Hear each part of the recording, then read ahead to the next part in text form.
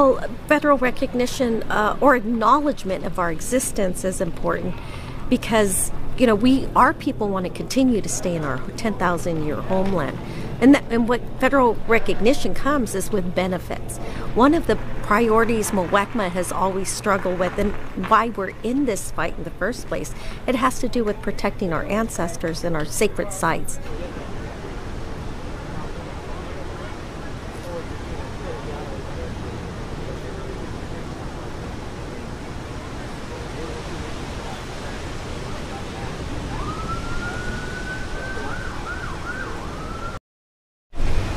That's like Arlington County, please. I don't think they'll touch it though. I think it should be fine. Well, I'm going to give it to them anyway. Yeah. All right. I just want Arlington County on that. Yeah.